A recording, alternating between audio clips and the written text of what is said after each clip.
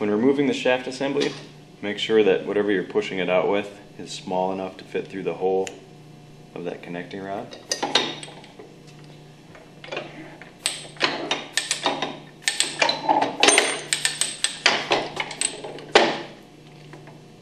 This is a good time to inspect the cam bearing for any damage. If the pump had been run while leaking for long enough, the chemical can actually get into the cam bearing and wash the grease out of it. If that cam bearing is shot, you'll need to replace the shaft and cam bearing assembly as one. Also check your main bearings and check that they don't feel lumpy and that they turn nice and smooth. From here, you can pull out that connecting rod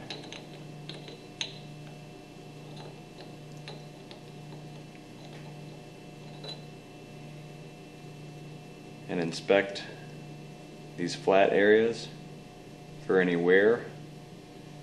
That would be enough to feel with your thumbnail and replace as necessary. Next, we can actually push out the sleeves. To do that,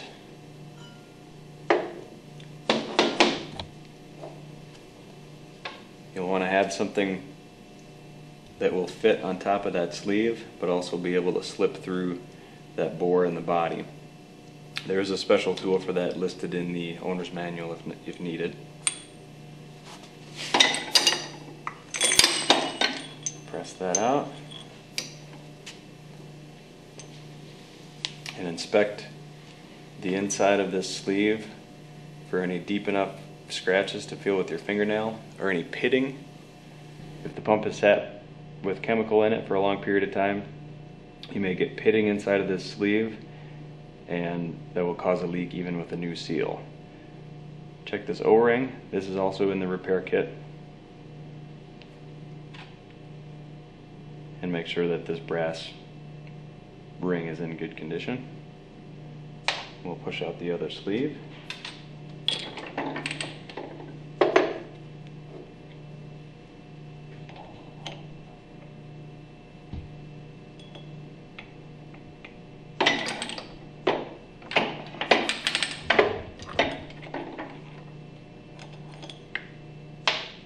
Inspect that sleeve for any vertical scratches or pitting and replace as necessary.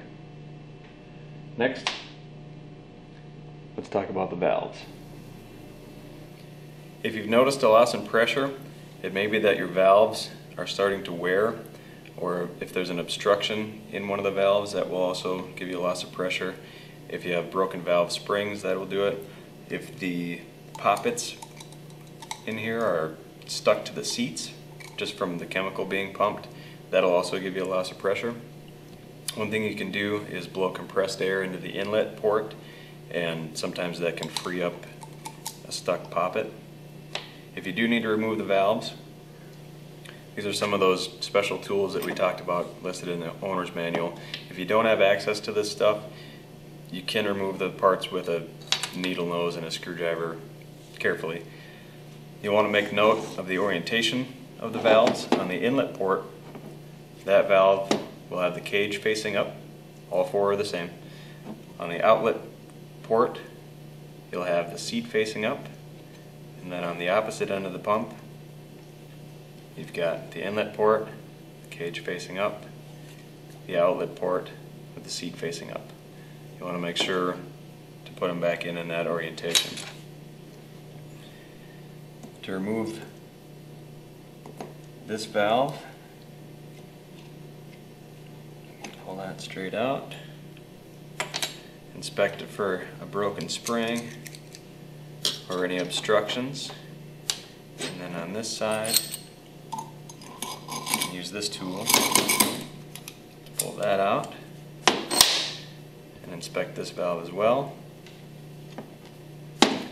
Same goes for the other side.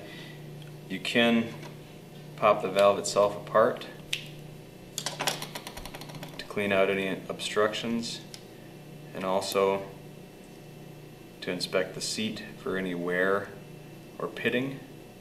Inspect the poppet as well for any wear and replace as necessary. check out all 4 of them.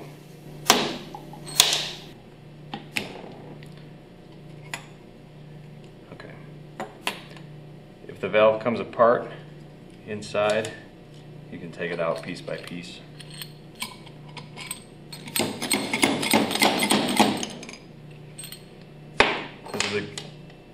This is a good time to inspect the condition of the inside of the valve bore.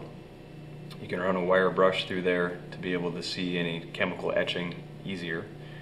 Also inspect this area on top of this surface right here for chemical wear. If there's enough wear inside of this valve bore, the valve can actually move up and down while the pump is running, which will give you erratic pressure and start to wear the body out to a point where you can't use it anymore. Now we can go over the reassembly.